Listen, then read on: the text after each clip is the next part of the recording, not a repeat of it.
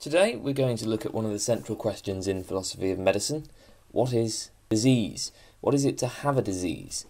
One way to start thinking about this question is just to consider the many things that we would list as diseases. There are infections such as tuberculosis, listeria, Ebola. There are growth disorders, tumours and cancers. There's physical damage that poses immediate risk of death, like heart attack, collapsed lung, stroke. There are chronic illnesses that might not pose any problems in themselves but increase the risk of death, such as blood pressure, high blood pressure and high cholesterol. These might not even have any symptoms. High blood pressure often is symptomless. There are long-term disabilities such as deafness, blindness, broken legs. There are mental illnesses. Perhaps there are also diseases beyond the body. So mental illnesses seem to be connected with behaviours. They seem to be dependent on social context. So perhaps they are not just straightforward bodily matters. So one question we might ask is, well, what is it that all of these different things have in common? What is it that makes them all diseases? Now there are two basic approaches to this. The first is naturalist or objectivist. On this view, whether or not somebody has a disease is a straightforward factual matter, and it's not dependent on value judgments.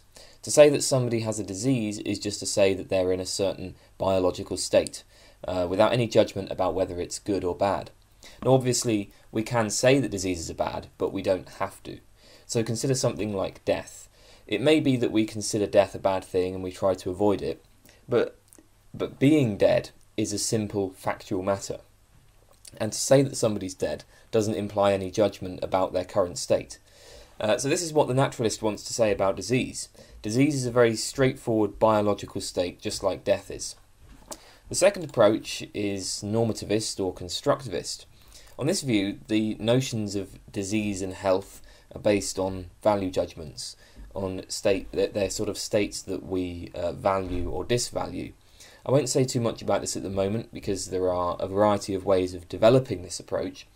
But this approach denies that medicine can ever be a sort of purely empirical science like physics or chemistry. Health and disease involve value judgments. Maybe health and disease are even relative to different societies, so that a condition that counts as healthy in one society may count as diseased in another. But we'll look at those in a bit. Now, by far the most famous naturalist account is Christopher Boorse's biostatistical theory of disease. So Boorse wants to give a completely empirical, value-free account of disease. He wants to say that disease is a purely biological state. Now, first of all, Boorse draws a distinction between illness and disease. I'll look at illness in a minute. Let's take disease first.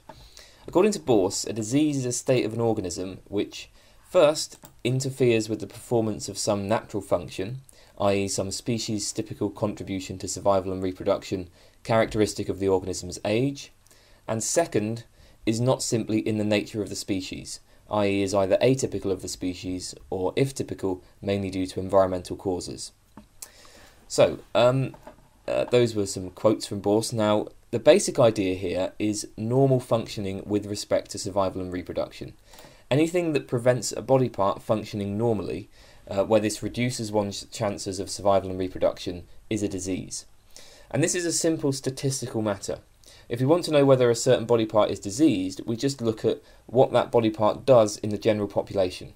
So, how do hearts work for most people? How do kidneys work for most people? Okay, well, kidneys work by removing waste from the blood. So if your kidneys aren't removing as much waste from the blood as average, then we can say that your kidneys are diseased. Of course, some diseases are statistically normal, and this is the point of the second clause. Consider something like dental cavities. It may be that most people, at least above a certain age, have dental cavities. So technically, your teeth are functioning normally, even if you have these cavities. But we can say that this is a disease because it can be pinned on environmental causes. You have dental cavities because you've been eating a lot of sugary stuff, far more sugary stuff than would have been available in the conditions in which your teeth evolved. But I think the sort of important idea behind sort of Boorse's theory is really captured in this first clause. Disease is something that it involves it's when an organ or a body part or a body process doesn't function normally, and in order to determine normal function, you just look at the rest of the population. Okay, is your heart beating? Is it pumping blood to the normal extent? Are your kidneys removing waste from the blood to the sort of average normal extent? Now, a couple of important points about this. First of all, note that disease isn't simply a matter of abnormal functioning, but subnormal functioning. So the hearts of very healthy people often beat abnormally slowly. People who do a lot of exercise and eat very well will typically have resting heart rates below 60 beats per minute. Now, we wouldn't want to call these hearts diseased. Indeed, they're working better than normal. The point is that the way that hearts contribute to survival and reproduction is by circulating the blood. And the reason these very healthy hearts beat more slowly is simply that they're more efficient at circulating blood than normal hearts are. So bear in mind that on Boorse's theory, we identify how each body part contributes to survival and reproduction, and a body part is diseased only if it's performing less efficiently than normal. It's not saying that anything outside the normal range is disease, because some of the things outside the normal range are going to be more efficient than normal, and that would be perfectly healthy. The second point is that determining normal functioning requires a reference class. Suppose we were to ask, what's the normal testosterone level for humans? Well, if you look at all humans and make a statistical average, you're going to end up with the wrong number, because men on average have much higher testosterone than women on average. So if you were to then take both men and women and create a statistical average, we'd end up having to conclude that the vast majority of people have either too much or too little testosterone. Most men would have far more than average, and most women would have far less than average. So clearly we need to relativize our judgments to sex. Similarly, if you ask what's the normal heart rate, well, heart rate changes as people age. A healthy heart rate for a newborn baby would be pretty severe tachycardia for a 30-year-old. So our judgments of normal function have to be relativized to age. The point is that when we judge what counts as normal functioning, we have to ask normal functioning for which group of people. Now, Boorse suggests that the reference class should be given by age, sex, and race. So if we have a 24-year-old white man, he will be healthy just in case all of the parts of his body and all of the processes going on in his body are functioning in ways that are statistically normal relative to 24-year-old white males. Obviously, that's going to be different to what's statistically normal for 75-year-old Asian women or for 3-year-old African girls. Okay, now as we'll see in a minute, there are actually some big problems here, but the basic idea is intuitive enough. Boorse wants to say that health is statistically normal functioning, where normality is determined relative to other members of one's age, sex, and ethnic background. I think that's it's a reasonably simple idea, this theory. It's fairly straightforward, and it does help to explain certain facts about diseases. So consider the fact that colour blindness is a disease, even though it rarely causes any problems, whereas smell blindness to carbon dioxide isn't a disease, even though it can be fatal. Why is that? Well, the answer for Boorse is simply that smell blindness to carbon dioxide is typical of the species, whereas colour blindness isn't. Right, I said that Boorse draws a distinction between disease and illness. We've seen disease, so what's illness? According to Boorse, a disease becomes an illness only if it is 1. Undesirable for its bearer, 2. A title to special treatment, and 3. A valid excuse for normally criticisable behaviour. As you can see, we're now invoking value judgments and practical social considerations. So Boorse's claim is that determining a disease is a simple empirical matter. It's just a matter of figuring out statistically normal functioning, and then if somebody doesn't, if somebody's body parts and processes aren't functioning normally, they're diseased. Whereas illness involves these kind of messier normative considerations, but we can have a purely empirical science of disease. There are many contexts where we can say that somebody is diseased but not ill. A particularly controversial example is something like homosexuality. Homosexuality is statistically abnormal, and it also clearly interferes with reproduction. Reproduction being an important function of the organism. Homosexuality results in subnormality of function with regard to reproduction. So it looks like homosexuality is a disease, and Boorse just accepts this. He says that yes, homosexuality is a disease. Now he tries to soften this by saying, well, don't worry, it's not an illness since we don't disvalue it. Okay, so Boorse's account of disease is supposed to be value-free. Disease isn't necessarily a bad thing. So Boorse says that homosexuality is a disease because because it's not undesirable, it's not something we try to treat, it's not an illness. Obviously in the past it would have been an illness, because in the illness it was regarded as extremely undesirable and psychiatrists attempted to treat it.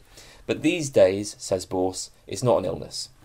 Of course, I'm not really sure that that's going to be of much comfort to homosexuals, and it surely plays right into the hands of homophobes who sort of want to push homosexuality out of society. I mean, Boorse is saying very clearly homosexuality does count as a disease on his view. Okay, let's consider some difficulties for Boorse. First of all, I suppose an obvious one, why draw this distinction between disease and illness? Is there maybe something dodgy going on here? Boorse says he wants to give us a value-free empirical theory of disease, and he does. But then he has to introduce the concept of illness to sort of plug up the gaps that are left in the theory.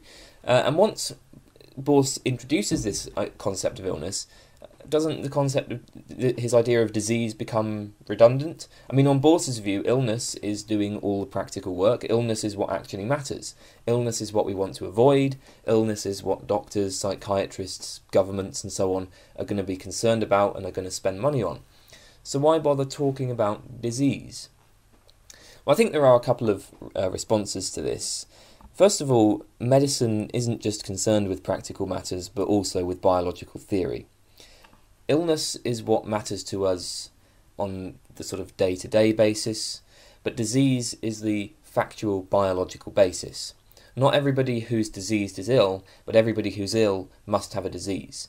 An illness is essentially a disease that it has become incapacitating in some way. A second point is that it's actually quite standard to draw a distinction between disease and illness. Illness is sort of often considered to be a state of the whole person. So if you think about things like warts, mouth ulcers, ingrown toenails, well, these are diseases, but they generally don't make the victim ill. So it's not that Boorse is just drawing an ad hoc distinction to save his theory. The distinction between disease and illness is already made by plenty of people. Second, we saw that Boorse ties disease to survival and reproduction. But do all diseases lower the probability of survival? Well, consider something like chickenpox. If you get chickenpox once, you'll have a lifetime immunity to it. Now, for children, chickenpox is a mild infection, very rarely has any significant complications. For adults, it's much more severe, can be life-threatening. So it's generally seen as quite a good thing when children get chickenpox. If you have chickenpox as a child, this helps to prevent getting it worse in later years. So arguably, in the right context, chickenpox actually increases one's chance of survival and reproduction. But surely chickenpox is still a disease. A similar point related to this is that many diseases are chronic and can be kept under control. Consider HIV infection. A couple of decades ago, being infected with HIV meant having a drastic reduction in life expectancy. These days, HIV is no worse than diabetes. Most people with HIV live relatively normal lives. With drugs, their immune systems can be brought to something like normal functioning. And it's certainly conceivable that with further medical developments, with better drugs, a person with HIV could have basically normal life expectancy. The point is that it seems that somebody could have HIV, which would clearly be a disease, but because they're taking the right drugs, the HIV wouldn't prevent a normal immune function. And then it looks like Boorse would have to say that actually HIV isn't a disease. On the other hand, maybe this isn't a problem. I mean, after all, I suppose we do say things like, oh, well, people with HIV can live long, healthy lives. So maybe intuitions will differ on whether or not that's a problem. Third, Boorse's theory is supposed to cover mental disease. Indeed, one of the benefits of his theory is that it treats bodily disease and mental disease as equivalent. The problem is that it looks like it might be over-inclusive. We've already seen the example of homosexuality. But what about other behaviours that lower the probability of survival and reproduction, such as extreme sports? Some sports, like mountaineering, can be extremely dangerous. Should we say that a person is mentally diseased if they're attracted to such activities? Perhaps the most serious problem for Boorse was raised by, who knows, I have no idea how to pronounce that name. Is that Elsie Line? I think that's Elsie Line Kingma. This is Boorse's appeal to reference classes. As we saw, we can only specify what counts as normal functioning relative to a reference class, given in terms of age, sex, and race.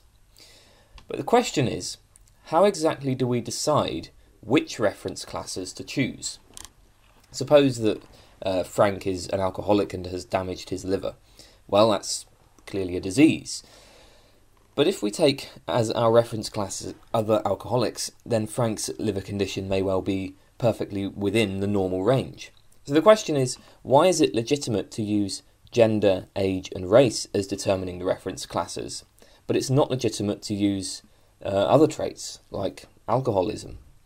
The basic worry here is that in choosing which reference classes to use, Boorse is sort of smuggling in value judgments. We use age, sex and race as reference classes because those are considered to be perfectly normal variations, perfectly okay normal variations to have. We don't use alcoholics as a reference class because alcoholism is considered to be undesirable. It's considered that it causes problems. But remember, Boorse's account of disease is supposed to be purely empirical and value-free. That means we need to have an empirical, value-free justification for how we draw our reference classes. So one obvious response to this is, well, look, age, gender, age, sex and race are a matter of your genetics. Well, I suppose age as a number isn't, but the rate at which you age is a matter of your genes. The rate of your development is determined genetically. So these features are innate. On the other hand, something like alcoholism is clearly an acquired characteristic. It's based on behaviour. So one option would be to determine reference classes, sort of tie reference classes to genetic or innate differences.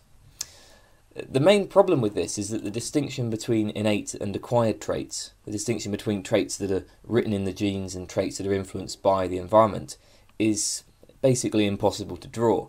All physiological traits and all behaviours are products of the interaction between genetics and environment.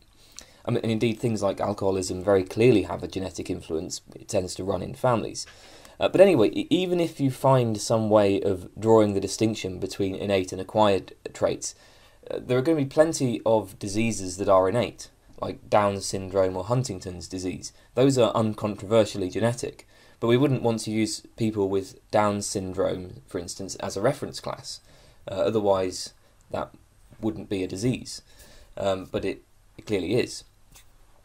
A more plausible option is to point out that certain polymorphisms, polymorphism is just variation within the species, certain polymorphisms are maintained by natural selection, whereas others are selected against. We can distinguish legitimate from illegitimate reference classes by determining which kinds of variation are selectively advantageous. Changes in the body over time, such as the different heart rates at different ages, are maintained by selection. It's to your benefit that your heart rate is faster when you're an infant and that it slows down as you get older. Similarly, the physiological distinctions between men and women, such as the different levels of testosterone, these are products of these have been selectively produced and they are actively maintained in the population. On the other hand, things like alcoholism, Down syndrome, Huntington's disease, heart defects, and so on, those are very clearly selected against. They make you less fit. So one possible problem with this option is that it will lead to many more reference classes than Boorse suggests. There are all sorts of polymorphisms that are maintained by selection.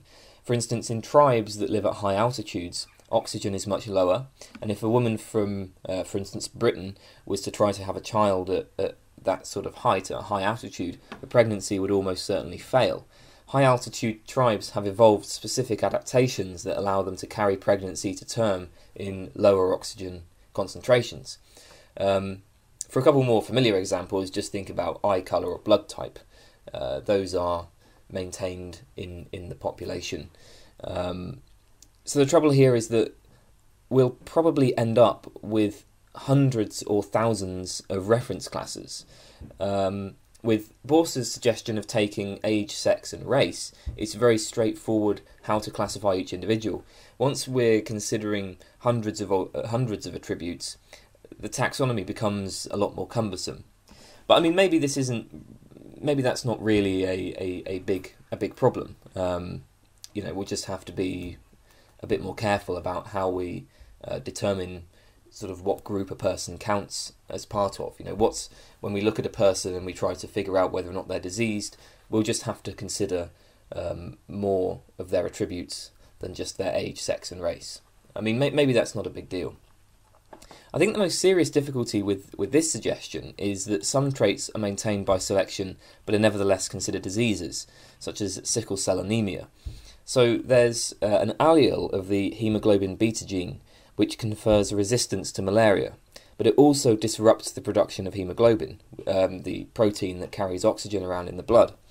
If somebody has only one copy of this allele, plus the standard allele, then they will have resistance to malaria, and they'll also produce enough normal hemoglobin.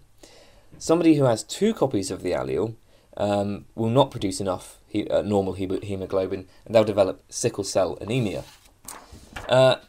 Obviously, in most of the world, this allele would be rapidly selected against. But in places where malaria is endemic, it's of great advantage to be heterozygous for the malaria resistance allele. So it's of great advantage to have one copy of the malaria resistance allele and one copy of the normal allele. A consequence of this, just because of how genetic inheritance works, is that many people will be born with two copies and they'll have sickle cell anemia. Sickle cell anemia is a consequence of selection for the malaria resistance allele.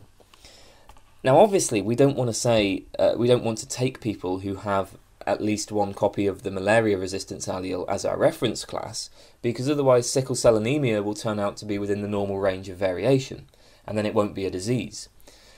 I mean, the basic worry here with this suggestion, the basic worry with appealing to selection to distinguish reference classes is that selection often involves trade-offs. Selection can reduce fitness in one respect if this helps to improve fitness in other respects.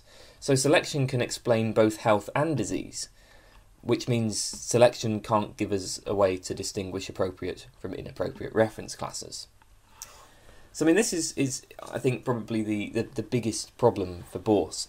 Boorse needs to come up with some way of he needs to come up with a clear way of demarcating the illegitimate reference classes from the legitimate ones, but it's not entirely clear how to do that. So that, I think, is a pretty serious difficulty. Okay, well, let's turn now to some value-laden approaches. So remember that on these views, the concepts of disease and health necessarily involve value judgments. To say that something is diseased is to say that it's in some respect bad. It's bad for the thing that has the disease, unlike Boorse's theory, which is purely empirical and value-free. The holistic theory of health was proposed by Lennart Nordenfelt. This theory is sort of in the middle in a way of naturalism and constructivism. On the one hand, it is normative, it appeals to value judgments, but on the other, it still yields objective answers about who's healthy and who's diseased. There's still a fact of the matter about what counts as diseased. This theory is concerned not simply with survival, but also with the quality of life. To say that somebody is healthy is to make a sort of positive evaluation of their whole bodily and mental state. Now, according to Nordenfelt, there are two basic perspectives for thinking about health and disease. First, the analytic perspective. This involves breaking down the organism into parts, studying the structure and function of different parts. Think of questions like, how does the heart work? What is the capacity of the lung? What is muscle tissue composed of? This is a mechanistic, reductionist perspective, influenced by the hard sciences. Boorse's biostatistical theory is an example of this perspective. The holistic perspective, on the other hand, considers the whole person and their capacities and abilities that they use to get about on a day-to-day basis. Think about questions like, how well is this person? Or what can this person do? Can this person pursue normal social functions? On the holistic perspective, health and disease are concepts that apply to persons embedded in particular environments. Now, of course, this isn't to deny that the empirical scientific questions are important. The idea is just that the concepts of health and disease are things that apply to whole persons. Okay, so Nordenfelt's holistic theory says, a person P is completely healthy if and only if P is in a bodily and mental state such that he has the ability to realise all his vital goals given his standard environment. Important part of this definition is vital goal. A vital goal is the class of conditions that are such that the fulfilment of them is necessary for the person's long-term minimal happiness. So a vital goal isn't necessarily something that you intentionally strive for. You might be unaware of what makes you happy, as is clearly the case for babies, for people who are mentally retarded, for animals. Nordenfelt says that anything that's necessary for your long-term minimal happiness is a vital goal, whether or not you're aware of it. And minimal happiness, because you don't need to be joyously happy, vital goals are those that are necessary for just basic, standard, everyday happiness. So that's health. Disease is just a negative of this. You're diseased if you have at least one organ or body part or body process that tends to reduce your health. So that one part or process that tends to interfere with your ability to realise all your vital goals. Bear in mind, I say tends to reduce your health because a disease doesn't have to reduce your health. Some diseases resolve themselves before you even become aware of them. Infections, for instance, like mild colds, might not make themselves known. Or things like hypertension, high blood pressure. Hypertension is often symptomless, and if somebody who has hypertension and is unaware of it changes their lifestyle, maybe they start getting into exercise, then it could be resolved without ever causing them any problems. Hypertension doesn't necessarily interfere with your vital goals. It's just that it kind of increases the probability of problems, so it still counts as a disease. A benefit of this view is that it focuses on our subjective experience of health and disease. The intuition behind it is that health and disease aren't simply biological states. They're inextricably connected to aspects of your personal experience and also your culture. Exactly what's necessary for your basic happiness is going to depend a lot on your upbringing. So this theory makes some room for cultural variability of conditions. Obviously things like cancer, heart attack, stroke, Ebola and so on, they're going to count as diseases no matter what the context. But this theory does allow that health and disease have a social dimension. One major objection to this view is that it's far too inclusive and leads to a massive expansion of diseases. To illustrate, consider the example of Lily the athlete, suggested by Thomas Schramm. Lily struggles for her whole life to become an accomplished high jumper. For as long as she can remember, she's been committed to becoming one of the world's best high jumpers.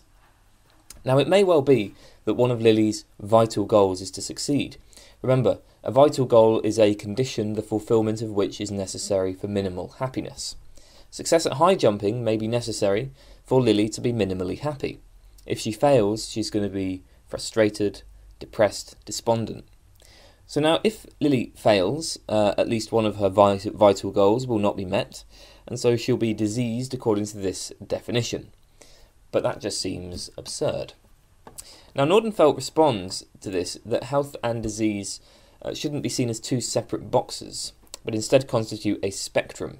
There are different degrees of health and disease. Just because somebody's not completely 100% healthy doesn't mean we should consider them diseased.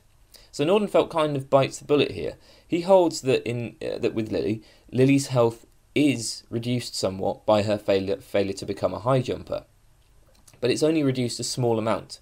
It's not reduced enough to make her unhealthy, to make her diseased, nor is it reduced enough to justify seeking healthcare. As Nordenfelt points out, she can easily return to a state of full health by simply setting more realistic goals for herself. There's actually another possible response here that Nordenfelt doesn't mention, but which I think is more plausible. Most people aren't like Lily. Most of us could live perfectly happy lives even if we fail to achieve our highest goals. Lily should be disappointed, but she shouldn't think it's the end of the world. So given how Schramm has described Lily, it sounds to me like she might have problems with depression. She's maybe not able to regulate her emotions in the appropriate ways, in which case it's no problem that the holistic theory considers her diseased. She is diseased, and she should probably see a psychiatrist. Second problem is kind of the reverse of the first. Must all diseases interfere with your vital goals? So the point here is that minimal happiness is a very weak requirement. It doesn't take much to be minimally happy. So think about warts or mouth ulcers, or even something more serious like gum recession and the following tooth loss. Would losing my teeth interfere with my minimal happiness? I'm not sure it would. I mean, it would be a bit annoying, but I think I'd get over it. If my gums sort of all receded and I lost all my teeth, that doesn't seem like it would be a huge, big deal to me. I think I could still live a perfectly fine life and still be perfectly happy. But gum recession and tooth loss are clearly diseases. So the worry then is that, as I say, the converse of the first problem, the worry is that it's too exclusive. Many things that are clearly diseases don't count as diseases on this view. Another problem is that this theory is difficult to apply to other species. Other species can be diseased. Animals, plants, bacteria, any living organism of any kind can have diseases. Now, Boorse's biostatistical theory has no problem with this. For Boorse, disease is just abnormal functioning that reduces the probability of survival and reproduction. But the holistic theory ties disease to the frustration of vital goals, where vital goals are connected to long-term minimal happiness. Obviously, many animals, presumably all plants, bacteria, fungi, archaea, so on, don't experience happiness. The basic response to this problem is to expand the theory. Granted, not all living things experience happiness, but, says Nordenfelt, all living things do have welfare, or well-being, or interests in an extended sense. Nordenfelt says, a living being is perceived as a unified system of organised activity, the constant tendency of which is to preserve its existence by protecting and promoting its well-being. A plant isn't made happier by having access to sunlight, but this does improve the well-being, the welfare of the plant. So what we can say is that a vital goal is a necessary condition of long-term welfare. A being is healthy if it's in a bodily state such that it has the ability to realise all its vital goals, where vital goals are conditions the fulfilment of which is necessary for long-term welfare. We can simply add that in humans and other sentient animals, an important component of welfare is minimal happiness. This allows us to extend the holistic theory to non-sentient beings, while still holding that for sentient beings, happiness is central to health. Now, I'm not sure that this response is very convincing. We're saying that a plant has welfare or well-being, but why should we believe that a plant is better off being well-nourished rather than undernourished? Why is it better off having full, strong leaves rather than being weak and wilted? Why is it better off being put in sunlight rather than being kept in the dark, being free of caterpillars rather than being eaten by caterpillars? My worry here is that the obvious answer to these questions is simply because this is what makes the plant healthy. A plant that's well nourished is healthier than an undernourished one. A plant that's robust is healthier than a wilted one. A plant's welfare or well-being is simply identical to its health. But obviously Nordenfelt can't say this, otherwise his definition of health becomes viciously circular. He'd be saying that a being is healthy if it's in a bodily state such that it has the ability to realise its vital goals, where vital goals are conditions the fulfilment of which is necessary for the being's health. And that's obviously unacceptable. So Nordenfelt needs to define well-being without appealing to health. And one possibility is survival and reproduction. A plant's welfare is increased if its ability to survive and reproduce is increased. But now we're just back to Boorse's biostatistical theory. Nordenfelt explicitly wanted to avoid tying health to survival and reproduction. So I'm not entirely sure how he can proceed here. Okay, well, I think that's enough for today. We will look at a few more theories in the next video, but for now, that's all. Thanks very much. If you like to gamble, tell you I'm your man. Win some, lose some, it's all the same to me.